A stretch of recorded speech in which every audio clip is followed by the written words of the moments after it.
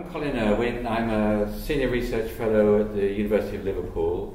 I lived in Northern Ireland for 10 years and worked on the peace process there. And since working on the Northern Ireland peace process, I've been working around the world. What I do is I do public opinion polls and public diplomacy. But here's a slide, first of all. The National Centre for Public Opinion has been tracking people's attitudes to staying in the European Union or leaving, and you can see that in 2015, only 22% wanted to leave or stay, Cameron saw these statistics in 2015 and thought he was going to walk a referendum, and he called a referendum. And in 2016, it swung right around, and we then got 41% leave. So he lost the referendum. The reason why he lost the referendum is because nobody took account of ethnic politics and what in conflict resolution circles we call ethnic entrepreneurs. They're all over the place. They're all over the Balkans, they're in Kashmir, they're in Sri Lanka. These are people that play the ethnic card and use race relations or ethnic relations or religious differences to advance their own political agendas. So what we ended up with then is basically two deeply divided societies, and I'm going to compare Northern Ireland with Catholics and Protestants, and Britain, which now has Remainers and Leavers. So what I did with the peace polls is I ran public opinion polls and find out what people could agree to. And they're very, very different to what's being done at present. At present, we've got the Leave camp with hundreds of thousands of pounds spending money on public opinion polls, which are very biased towards their question of how we can leave. And then there's the guys with the Remain camp doing exactly the same thing. And then there's the government doing their polling, which is also very biased. But anyway, what we did in Northern Ireland was we would involve the politicians, get them writing the questions, get them agreeing the questions, and then running the polls and doing a better job than anybody else so that ours became the voice of authority. And then I ran 9 polls in Northern Ireland, and then since then I've been working in Bosnia, Herzegovina, Kosovo, Kashmir, Sri Lanka, Israel, Palestine, Sudan, Cyprus, Syria, but not in Brexit. And I'll try and explain why. In Northern Ireland, we ran these 9 polls, and you can split the political issues in the negotiations into 2 blocks. And you'll see all this stuff repeating itself in the Brexit process. There are procedural questions, which in negotiation you might call the shape of the table questions. Who's going to sit where? Who's going to do what? How are decisions going to be made? And then there's the substantive questions, which is what's going to be in the agreement? Is it going to be more of this or more of that? And what's the relationship between the different states or the different sides, etc., etc. And so the first few polls were on procedural issues, and then we got into substantive issues, and then the last few polls were on implementation. And so that's kind of the history of how that all went through. But then there was a longer history to the whole Northern Ireland process. There was the Sunningdale Agreement, the Downing Street Declaration, and so on and so on. So this thing ran for years, and the whole process ran for years, and it was nothing like, and then we ended up with an agreement. But this agreement was on the back of a great deal of research and a great deal of political comings and goings. Then, so these are my peace polls, and they were published in the Belfast Telegraph. So there was a whole public diplomacy campaign that was built around the public opinion research. So this is one of my polls, 77% say yes. Now, when it came actually to the referendum, it was only 71% say yes. So you might say, well, Colin was 5% off. But we weren't, because the DUP voted against the agreement, and when you take the DUP vote out, you come down to 71%. So we were accurate, give or take 1%. And then we were running polls all the time. The Ulster Unionists wanted to walk out of the polls at one time, and so we ran a poll, and it said 65% of the Ulster Unionists still want to stay in. So then they changed their mind, and on the back of our poll stayed in the negotiations and didn't walk out of the negotiations. The Republicans, there was very little support in Northern Ireland for their particular agenda of a united Ireland and all that went with that. So it was a cruel thing to do, but I had to run polls on that. And actually, Sinn Féin, I said, well, I'm sorry guys, but there's not many takers for your agenda. They said, that's okay, Colin. We need to publish this because we have to tell our own people that there's no takers for our agenda. So they were very constructively and in a very mature way using the public opinion polls to help work through to the Belfast Agreement. And there might be some people in the Brexiters who aren't using public opinion polls and politics in quite such a sophisticated way. The same went for the Loyalists. They wanted to get their guys out of prison. It was part of the deal that they were going to get their guys out on what's called on license. So if they're bad, they go back in again.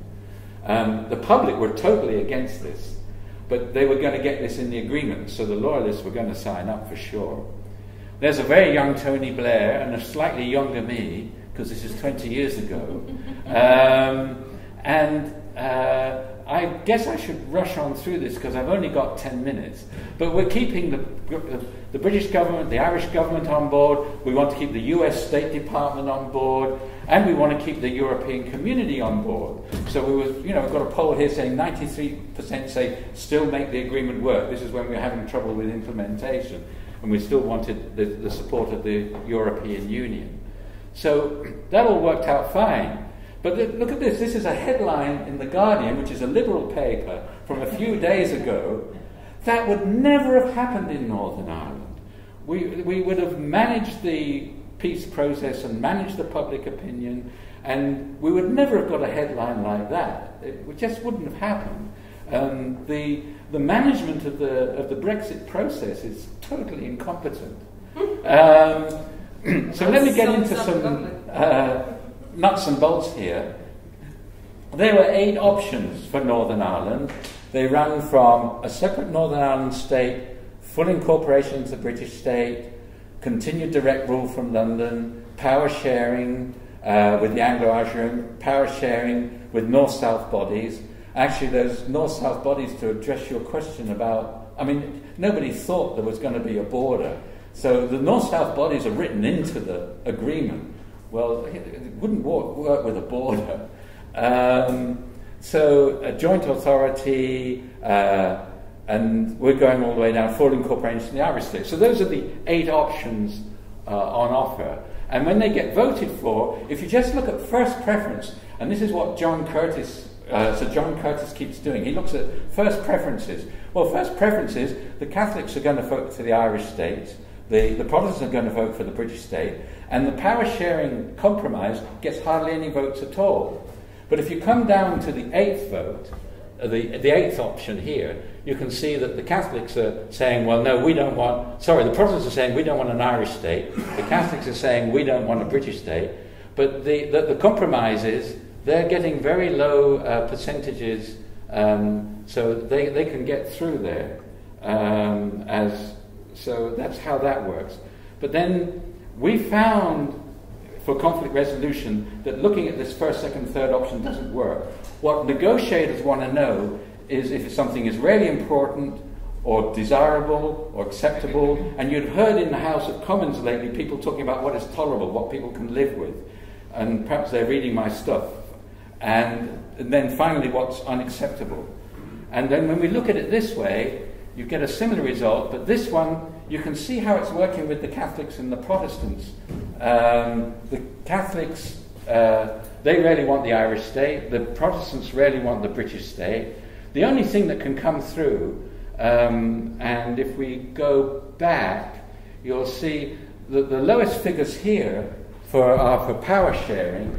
Power sharing comes through as 27% here, and the Protestants can put up with it. And so that's the kind of the thing that came through in the final agreement. So now what's happened with Brexit, I've got 8 options here. The people's vote, remain in the EU, the Norway-style deal, the customs union, a compromise deal of some sort, the PM's deal, and the Canada-style deal, or no deal at all. So we've got 8 options, and we're getting similar kinds of results.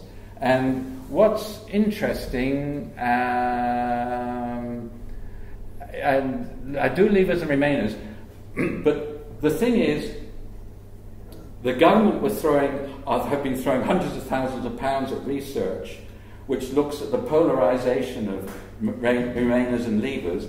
They haven't put any money into conflict resolution methods like the ones we use in Northern Ireland. So I'm not getting any funding. So I've had to do this using a Google survey technique with a very poor sample, which I paid for myself. But it is kind of legitimate. And what happens here, if I then rank order, and what I can tell you is that I work in places like Syria, Israel, Palestine, and where there's a war going on, it's very difficult to get good samples. So I'm used to working with bad samples, and I know how to work with bad samples. And so if you rank order these things, you can see here that the Remainers, they would like to have a people's vote, remain in the EU, and so on and so forth, as you would expect. And if you look over there at the Labour Party, they're pretty much the same. The Labour Party and the Remainers are almost on the same page, except customs union is a bit higher for Labour Party because that's Labour Party policy. And then for Leavers, they want a Canada-style deal or no deal, and the Conservative are pretty much on the same page as the Leavers. But then if I was doing a conflict resolution, I would look down the 2 lists and see, well, what's the first item that comes up on both lists? And you can see it's a Norway-style deal is number 4, and it's down here at number 4. So if I was looking for if this was a fighting war, I would say, Norway-style deal is something that they could negotiate on and get a deal on. So this is the indicative votes. This is what's been going on now. Finally, they're doing something interesting after 2 years of wasted time. And you can see that the customs union is coming up top, and the Norway-style deal is floating up there. I'm very sorry it didn't get through, but it's not over yet. And so what I should explain here is what I call the politics of peace research. It's in Northern Ireland, what happened was, first of all, the government said, no, we don't want Colin Irwin running public opinion polls on the peace process in Northern Ireland. That was the view of the British and the Irish governments. But then they had a business committee in the negotiations, and the business committee of the 10 parties elected to negotiate, they said, we overrule the 2 governments, we want to run our own polling independent of what the governments are doing. So then the Joseph Rowntree Trust paid for the polling. But this was able to go ahead because the Labour Party and the Conservative Party were on the same page in the House of Commons. So they would allow this to happen. There was a cross-party consensus. We just want to get a deal in Northern Ireland. So all of that went ahead. But we're in a different situation now here. The Conservative government party and the Labour Party are not on the same page. So although Joseph Rowntree gave me £250,000 to run all my stuff 20 years ago, I applied then for funding to run peace polling on Brexit, but they wouldn't do it. And the reason why they wouldn't do it is because they would be sort of pitching one party against another party. That wasn't a problem in Northern Ireland, but it's a problem here. And peace polling and the politics of peace research is kind of like that all over the world. There are interested parties who do want it to happen or don't want it to happen. More often than not, don't want it to happen. So all the polling that's done is very, very biased. They don't use conflict resolution methodologies as I have illustrated here. And so, but I'm hoping that will change. Now suddenly these guys are talking to each other, and maybe if they really want to go down this road, they're going to have to use the conflict resolution research methods that were so successful in Northern Ireland, if they want to bring the public with them and have the public diplomacy campaign that they need. And then if they do that, we might end up like this, this is Trimble and Bono and Hume on May 19th, 1998. So we can imagine May, Bernier and Corbyn, you know, maybe they'll get to the end there, and you can imagine the picture, or maybe you can't imagine the picture. I want to. But that's it. Of course, the other thing that happened in Northern Ireland is to give the deal political legitimacy, we had to have a referendum. Unless it was going to be passed by the people, it wasn't going to stand. So that really is the final thing that probably needs to happen. It certainly needs to happen. My job is to just do the conflict resolution. It's up to other people to decide if they want to have a referendum. But in my experience all over the world is that when you ask people, do you want to exercise your franchise and vote? They generally say yes. So if they do cut a deal, or if they just take the Prime Minister's deal and maybe she's playing games, if people get asked to take it to a referendum, my chances are the public opinion would be yes, take it to a referendum. Okay, that's my talk.